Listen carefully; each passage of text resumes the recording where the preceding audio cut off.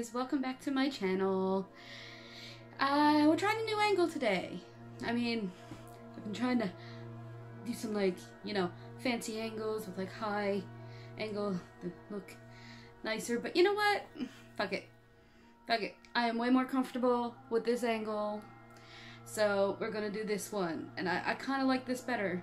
I didn't think I was going to, because they say the higher angle makes you look better, but you guys watched the video Monday. You know what I look like. So we're going with this. So I like this. This feels more comfortable to me. I don't know. You guys not even see a difference. I don't know. Anyway, that's not what this is about. This is another Fave Fives. Again, with Fave Fives. They are my favorites, not the best, okay? And I like shitty movies, so none of these are particularly shitty in my opinion, but some people may not like them as much as I do. But that's okay, because they're subjective. Subjective? I am off topic already. We're doing great. We're doing fan-fucking-tastic. But it is the spooky season. It is the time of the pumpkin. So from here on out, it's probably going to be all Halloween all the time for me. Except for on Fridays, I'm still going to be doing Chucky, because goddamn, that show was good. And a new episode comes on tonight. I filmed this on a Tuesday, so I'll be filming on Thursday my review for the new episode of Chucky, which will come out on Friday. So I'm excited about that. So anyway, this is my Fave 5 Halloween horror movies. These are horror movies that just make me feel like in the mood for the spook. I have to watch these in October, every October. These put me in that Halloween mood, okay? So these are all going to be set on Halloween, and they are going to have a quintessential Halloween feel. There's a lot of movies set on Halloween that don't feel like Halloween, right? You know what I mean? You get what I'm saying? Like, I want some trick-or-treaters. I want some fall leaves. I want it to be Halloween. Anyway, let's get right into it with my favorite kind of movie, an anthology movie. Number 5 is Tales of Halloween from 2015. I love anthology movies because I have the attention span of a gnat. But this one is like, this is an anthology movie. There are 10 friggin' segments in this. It's amazing. There's literally something for everyone in this movie. It is extremely hilarious. It is off the wall. It's over the top. There's all kinds of shit going on. It's great, okay? It's great. I think this movie's fan-fucking-tastic.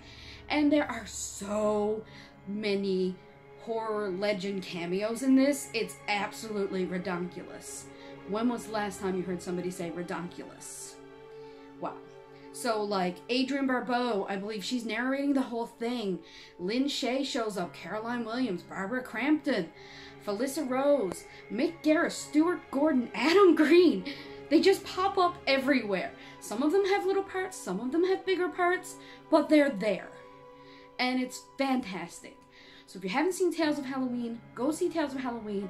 It is an amazing anthology movie.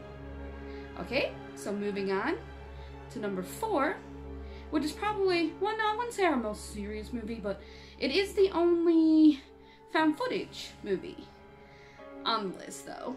And that is The House is October Built. I love me a found footage film. I love horror attraction movies. I done a whole list on horror attraction movies, so I love them. Right? And this is a really good one. This feels like Halloween. They're going to all the different horror attraction.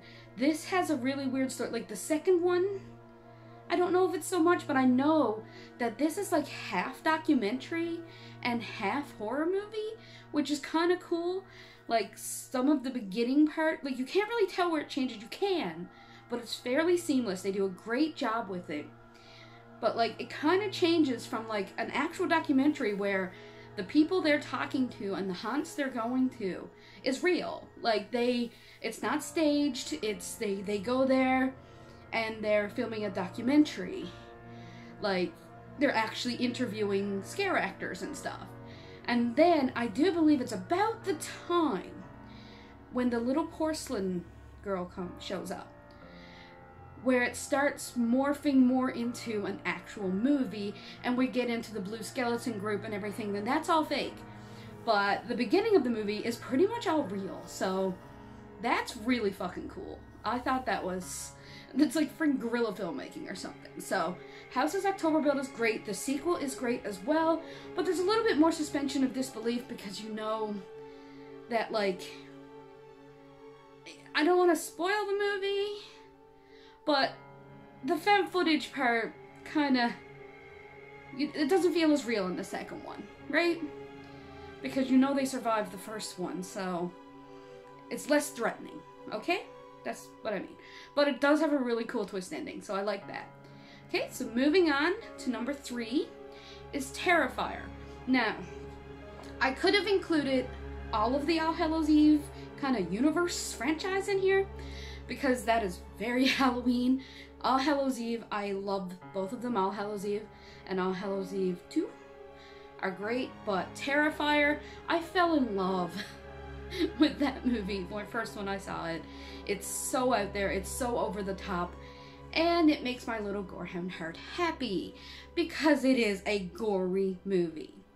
Art the Clown is terrifying and hilarious, so yeah, it's Terrifier. I absolutely love it. Hi, doggo. Here's our... There we go. Obligatory dog walking past. Yeah. Happens every time, doesn't it? He just likes to come in here and watch. I should say. Anyway, Terrifier. Art the Clown, fantastic. Main character has the same name as me. She just spells it different, but her name is Tara. So I've always found that funny. And it does feel like Halloween. They're in costumes. There's Halloween decorations up. A guy gets his head turned into a jack-o'-lantern. Like, what's more Halloween than that? So, Terrifier, fantastic. So, number 2. And I always get hate. Like, I don't get hate because you guys are amazing. And you understand that opinions are opinions, right? And everybody's list is going to be different. But I always feel like I'm going to get hate for my number 2s because they're usually everybody else's number 1s. But number 2 is the entire Halloween franchise. The whole thing. Now, for myself, the one that feels the most seasonal, the most trick-or-treaty, the most Halloween-y is Season of the Witch. I am a defender of Season of the Witch. I feel like with Halloween Kills, having the silver shamrock, like specifically with the logo on the back of the masks, that's somewhat Halloween 3 is canon now. Somewhat. I don't know if the supernatural parts of it is, but like, we have freaking Curse of Michael Myers, so if that's canon, then Silver Shamrock can be canon, right? Like, yeah. I just feel like that's the most Halloween of all of them. Not Halloween the series, not Michael Myers, but the most trick-or-treaty, like the most Halloweenish, the most seasonal of all the Halloween films is probably Season of the Witch, in my opinion. Now, number 4, yes, part 4, has a lot of trick-or-treaty stuff. Like, they go get a costume for little Jamie, and yeah, like, that one's very Halloween-y as well.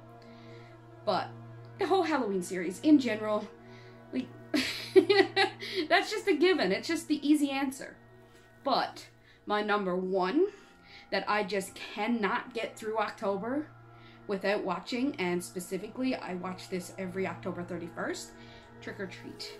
The 2007 anthology movie, Trick or Treat. It is Halloween. Like, it is Halloween. I love anthology movies, we've established this, but Trick or Treat I don't know how else to explain it, but it is Halloween, honestly. Like, it just feels that cozy fallness, that spookiness, and it's fun. Every story I love. I love the wraparound. Little Sam. He's so cute. I love the werewolf girls. I love the ghost kids. I love the shitty vampire dude. Like, and how they all intermingled. This movie is fan-fucking-tastic. So, yeah. That is my list of my favorite 5 Halloween horror movies. You can go ahead and tell me what you like, what you don't like, down in the comments. And I'm gonna go edit this, put it up, and I don't know. Probably watch Trick or Treat now. I'm gonna be watching a few more. I want to do lesser known Halloween movies as well. There's one that came out last year that I'm interested in seeing. I have to track it down. I may have to use nefarious means, but I am going to track it down because I am a huge Slipknot fan, and somehow I did not know that Corey Taylor did a movie last year called Bad Candy that is a Halloween anthology movie. So I may be reviewing that at some point within the next week. Okay? But I'm gonna have to find it first. And like I say, it's probably not gonna be easy to find, and I'm probably gonna have to use nefarious means to find it. But, whatever. If I can find it to buy, I probably will as well, because I love Corey Taylor, and I love Halloween anthology movies. So there's no bad here. Even if it's a shit movie, there's no bad here. So, yeah. I'm gonna go, and I will see you on Friday for what is going to be my Chucky episode 2 review, which I think is going to be a Halloween episode because it says something about candy in the title, so that could be interesting, which will be very fitting and on brand and on theme. Anyway, I'll see you in the next video. Bye!